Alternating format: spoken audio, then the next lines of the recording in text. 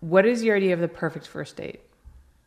I don't even know. I get asked this question a lot, and like I'm not like a first date kind of person. I don't like to go and sit down and have dinner and like play 21 questions. Like every time I've ever like met a guy, he comes over, we hook up, like you like me, I like you, and cool, you know, and like we don't like date like that. So I don't know what a good first date is. I guess I've never been treated like a, you know, like a princess like that. You know, I've never been taken out and done something cool enough on a first date to know like what my ideal first date would be.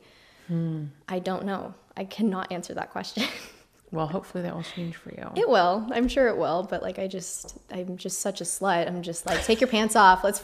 I mean, look, there's nothing wrong with like going what some people may consider backwards, which is starting with the sex first and then getting to know them afterwards. Yeah,